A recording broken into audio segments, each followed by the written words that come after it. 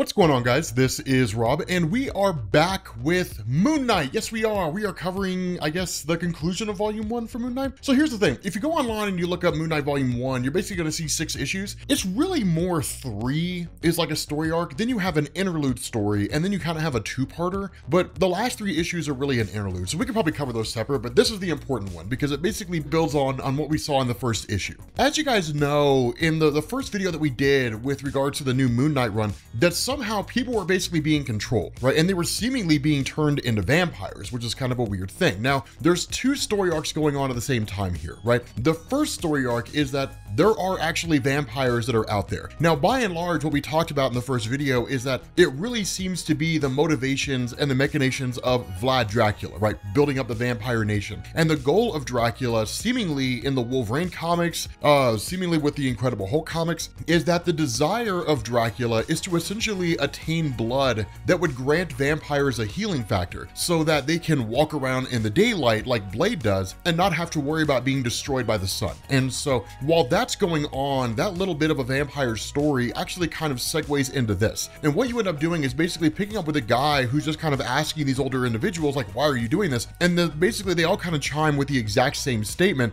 because I want to sport just for the hell of it, right? So these aren't really vampires per se, but they're really more just people who are being controlled. Now, at that point, you switch over to the Midnight Mission, right? And of course, that's the name of the first volume, but the Midnight Mission is essentially what Marc Spectre has now, right? Where he's basically kind of like a Heroes for Hire-esque guy, where he protects people in the area, right, in his neighborhood, but he basically does so at night. So people can just kind of show up there as they need to, ask for help, and he'll respond. Now, as we know from the first video, that Reese is basically one of the newly turned vampires that he had rescued, and Reese is amazing.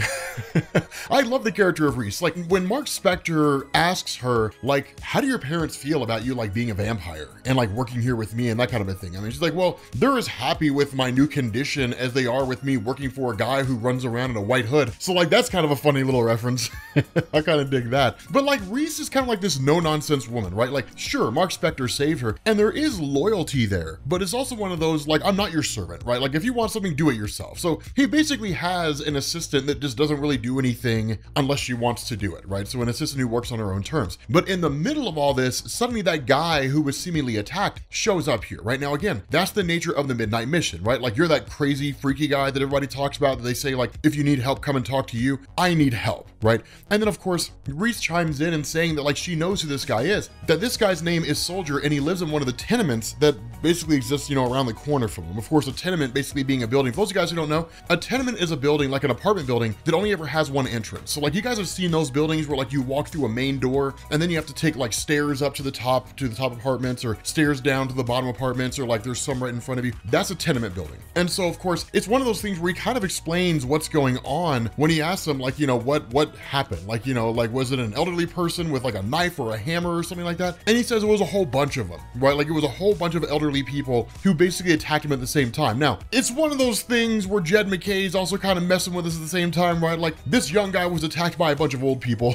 But the thing here is that Soldier basically says that one of the elderly people who attacked him was his mom. More so than that, he just wasn't really keen on attacking a bunch of old people, right? I mean, you know, granted his life was in danger, but you're talking about a bunch of old people where like a good shot to the head, they'll basically be finished with all their living. Like, they are a portion of society where they can be easily hurt, right? So it's not one of those things where you just rush headlong into attacking old people. And I don't think many people would be okay with that, right? Like, a person just beat up a bunch of old people. Like, there's no real way to turn that story with a positive light, right? There's not really any circumstance where you could say, yes, I beat up 15 old people last night, but here's what happened. And then people would say, oh, okay, I understand. There's no circumstance where that's going to be acceptable. And so one of the things that happens here, and this is kind of a cool little thing, and I feel like this is going to be a plot device going forward, is that with Reese having helped Soldier essentially recover due to all the various injuries he's sustaining and so on and so forth, while Marc is tending to him, she gets blood on her hands. And then she kind of starts to succumb to the bloodlust, right? The desire to consume blood. She of course runs, right? She's like, no, I don't want to have anything to do with this. And she basically backs off and then just ends up taking off. But I feel like there's going to be a bit of a plot point. More so than that, because Marc Spectre is essentially harboring vampires here, you guys have to know it's only a matter of time before Blade shows up. And I am excited to cover that story, right? It's going to be super clickbait. Moon Knight versus Blade. That's going to be a ridiculously clickbait title for a video.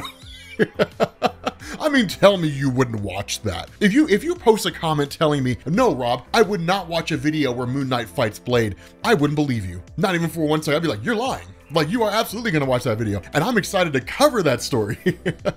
But regardless, as they basically kind of make their way around and get back to where the initial incident basically takes place, that what you have is a janitor that works in this building named Holly. And that what happens is Holly, you know, when the soldier's like, hey, my bad, man, you know, we just need to step through here real quick, he says, no problem, sport. Now, the important thing here is that when Marc was talking to Soldier, that he talked about how all the old people kept referring to him as sport. So seemingly, it tells us more or less what's going on, right? And so Marc Spectre kind of picks up on that initially, but once they get in there and they kind of start looking around for Soldier's mom, of course, she cannot necessarily be found. Soldier's like, I gotta get my gun. When Marc steps out, all these different old people start attacking him. And that's when you find out Holly is the one behind this, right? That where Marc breaks out his little batarang, stuff like this, that like, you know, it's kind of like, okay, Holly's the guy behind this. Now, before you dismiss this and you think it's dumb, I mean, it kind of is, but like, there's this ridiculously amazing moment that happens here, right? So what you end up finding out with Holly is that he's not that dissimilar from the Purple Man, right? Zebediah Killgrave emits pheromones, and that unless you have an incredibly strong level of willpower, or you have a kind of telepathic protection that blocks those pheromones from being able to intercept your neurons, that you will succumb to him. And so what Holly had been doing is that because it's his sweat that basically drives people to essentially follow him, that he'd have to kind of like, you know, force you to ingest his sweat, which no one's running around and licking the bald head of Holly, right? What he actually ended up doing was basically poisoning the water supply in the building. And he never really considered it to be like a big thing, right? He never really considered himself as a person who had a huge level of imagination. And what he actually says here is he did this at the request of somebody else, right? Somebody asked him to, basically came to him and said, hey, you should do this, right? You should kind of, you know, do this a little bit and get the attention of Moon Knight. And so using older people to basically do his bidding, that where this initially presents a circumstance where they're brandishing like knives and stuff like that, the response of Moon Knight is actually, here's a deal I'll make with you. What you're doing here is small time stuff, right? Controlling elderly people in some tenement building somewhere. This is small stuff. I know people who can do things like this on a much broader scale. And I'm an Avenger, right? Or at least I have been an Avenger. I've got ties to the superhero community. What you're doing here is you're wreaking havoc in a tenement building. Imagine what you could do if you had me under your control. You say you have no real imagination here. What I think is you just haven't really found a worthy challenge yet. And so this kind of goads the ego of Holly to a degree. And so Marc's like, here's what we'll do. Take this little crescent ring and apply your sweat to it. And then I'll consume your sweat, which is weird, but he's like, I'll consume your sweat. And then you and me, right, brain to brain, we'll see who really is the tougher of the two of us. Now, here's the funny thing about this, right? That it's not one of these things where Marc's pulling a ruse, where like he's gonna like trick Holly and then punch him in the face, you know, and then or whatever, that he actually is going through with this. The funny thing here is Marc says, here's the thing, Holly, you've never seen anything like what's in my head. And I'm not talking about, you know, some kind of mental illness. I'm sure something like dissociative identity disorder is old hat for you, right? You've dealt with people who have multiple personalities and you dominated all of them. He says, after all, you're used to sharing space in someone's head. He says, let me show you something new. You who have touched any number of minds, how does it feel to touch the truly alien? The universe is composed almost entirely of darkness, Holly. It's the default state. An uncaring, indifferent nothing, cold and impenetrable. Little wonder then, when early men looked up from the terrifying darkness of night, beset by predators on all sides and worse, and then they saw light, they worshipped it as a god. Mine is the cold fire of the moon. Mine is the tidal pull on the salt blood beating through your heart. Mine is the silver madness that illuminates but does not warm. And he says, come and worship. It is amazing, right? It's just, see, here's the thing, man. Like, here's something to know about Moon Knight, right? Here's the thing. Moon Knight's one of those characters where if he's written decently, you feel it, right? It's like, okay, I mean, whatever, like it's a Moon Knight comic. When he's written well, he's phenomenal. And it's one of those crazy cool things, right? Because he says, my brain is moon silver, lunatic, cratered with a god's fingerprints. The deep structures of my mind have been irreversibly changed by communion communion with an ultra-terrestrial intelligence. This is my poisoned ground. This is my temple. But I take my weaknesses and turn them to my advantage. I take my scars and make them my weapons. And so in essence, what he does, and this is actually a really, really important moment here. One of the big questions you had to ask is like, what's going on with the other personalities, right? If Marc Spectre is the one who's basically running the show here, what's going on with the personalities of like Steve Grant and Jake Lockley? Like what you find out is like following the run of Jeff Lemire, Rick Remender, whoever it was that wrote it, that basically Marc Spectre's in total control of his personalities and has seemingly locked them away. And that's what he does with Holly. He basically takes the mind of Holly, right? Like literally takes his mind and locks it away, imprisons it in literally in the mind of Marc Spectre. So there's nothing Lockley can do. That once it's all said and done, Lockley's just in a comatose state, right? He's literally a body without a mind. That's basically what's going on. And so imprisoning him in his own mind is huge because it gives us a few understandings of what's going on with Marc. One, that Marc has total control of his faculties. And two, the supernatural element of Moon Knight is not lost. It's not gone. It's still very much a part of him. And that's one of those things that we had to contend with because we didn't really know if that was the case. That during the Avengers story arc by Jason Aaron, when Khonshu is basically defeated and locked away, and Marc had walked away, quote unquote, from being a direct fist of Khonshu and started doing his own thing, were his powers cut off with it? Was he basically just a guy who's entirely mortal with no supernatural connections whatsoever, just running around in the night and like fighting people? Or does he still have abilities? And the answer to that is he still has powers. This is huge and it's really, really cool because once the day's saved and everything is essentially over, that you end up finding out that he's being watched by Badir. Now, switching over to that is a cool thing because as Marc's talking to his therapist, he literally tells her like, I have an enemy, right? There is somebody out there. And it's one of those things where the conversations between Marc and his therapist are as much existential as they are direct, right? That Marc, without having Khonshu telling him where to go and what to do, to a degree is almost kind of flying by the seat of his pants, right? That the bottom sort of fell out. But at the same time, there's a level of freedom that he hadn't really experienced before, that he's able to go forward as basically the fist of Khonshu, seemingly with all his powers intact, but he's not beholden to the whimsical desires of a moon god, right? That he's basically doing his own thing. But the biggest concern that he has is that this enemy that exists out there, that he's almost kind of afraid it's himself. Now, he doesn't give a definitive answer as to why, but we could speculate that perhaps he's developing a new personality, that this new personality takes over and then starts instructing people to do things, and basically Marc Spectre creates his own enemies in order to serve his purpose of being the fist of Khonshu. It's entirely possible that's the case. That kind of thing has happened in the past. A more direct answer here is that the sins of his own past are basically catching up to him. And in fact, in his conversation with Badir, that seemed to be the case, right? That Badir basically illustrated that, or at least made this declaration that he was a fist of Khonshu. He was kind of the other hand, and that he's coming after Marc. And so because of this, you end up finding out that essentially one of the other people that Marc had taken in, one of the other vampires that he had basically been kind of watching out for, that they were coming after him, right? That they were basically trying to take out these different people, that somebody had basically tried to kill Ted. And of course, while I wouldn't say that seemingly Reese and Ted are like the best friends, that like they share a kind of common bond, right? So they're very similar to like the Midnight Suns in that way. I mean, they're not best buds, right? They're not BFFs. They don't go and do stuff all the time, or at least that doesn't seem to be the case. But regardless, Ted is somebody that was being chased after by someone. And that when Reese pulls out the crescent moon of Moon Knight, she doesn't really blame him, right? I mean, she knows what he was doing at the time. She knows that he was tracking down leads. But the question is, who's doing this, right? Like, who's coming after these things? And so Marc pulls it together pretty quickly that is basically Badir. He doesn't really dump that information to Reese, but he's like,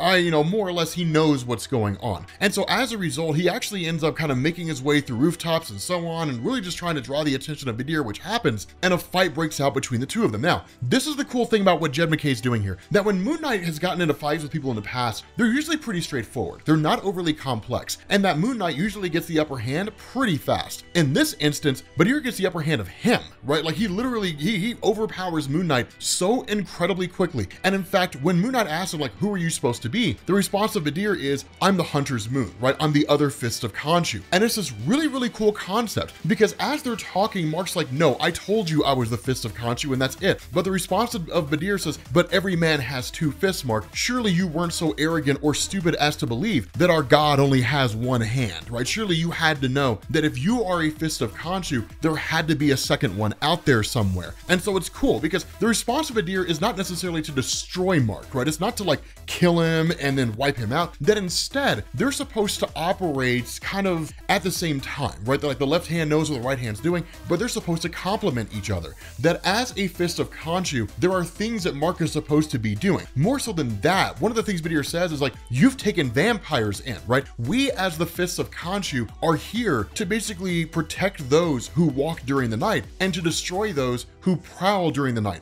What do vampires do, Marc? Vampires feed in the night. You've literally taken in the sworn enemy of Khonshu, or at least one of them, right? Like, they are predators. They are the antithesis of Khonshu. They literally exist to be the opposite of us. And then you've taken them in, right? You are protecting some of them. That's not what you're supposed to be doing. And so one of the things that goes on is that Marc looks at the situation with Holly and then asks, like, Badir, why did you send him here? And Badir's like, what are you talking about? I had nothing to do with that. And so literally, like, there's another force at play here, right? There's something else going on. And so as they kind of continue to fight, one of the things that happens is that Badir basically says, like, I don't understand you, right? Like, I don't, like, what's wrong with you? I'm not referencing your softness for vampires or anything like that. It's the way you move, Marc Spectre, the way you fought. You are a fist of Khonshu, but there's nothing of beauty in the way that you fight, right? You fight with a kind of recklessness, right? You fight with no real sophistication. There's no real fluidity in your movements. You are basically just kind of punching and hammering away.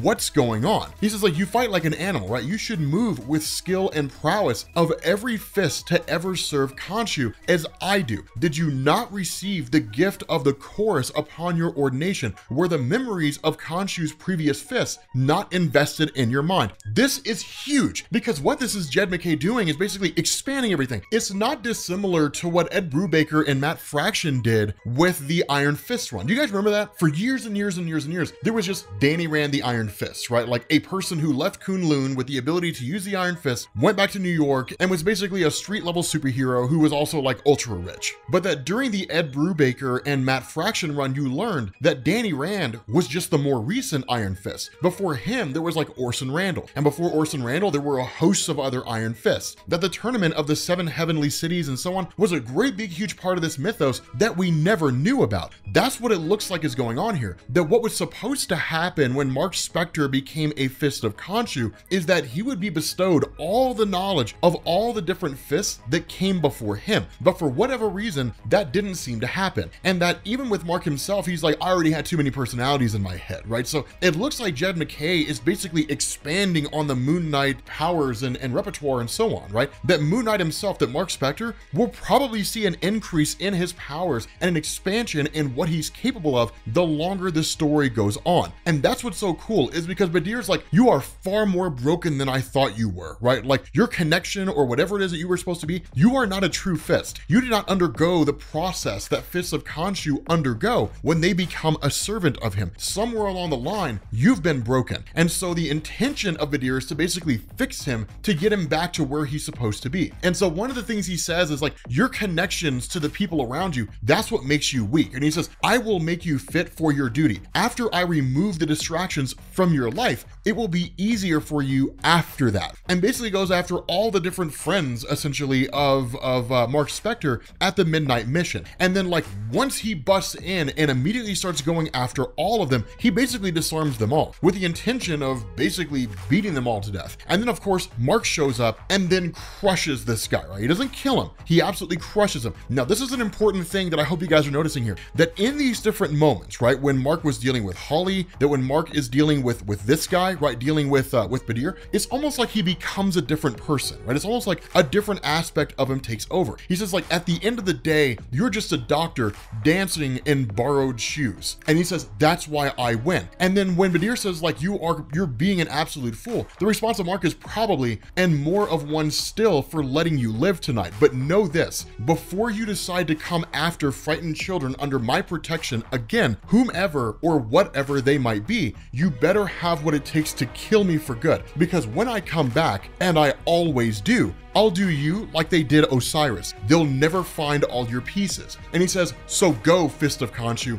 drag yourself away from my temple and avoid my attention in the future, lest I become even more interesting. That he basically seems to have this kind of darker side that just takes over him, right? Even if it's not a drastic shift in his personality, it's minimal, it's small, but it's like he becomes a different person. But with that being said, guys, we're gonna bring this to an end. Let me know what you guys think about Jed MacKay's Moon Knight run so far. I love it, man. It is phenomenal. It's some of the most interesting writing that I've seen for the character of Moon Knight in years. But thank you guys for watching, and I will catch you all later.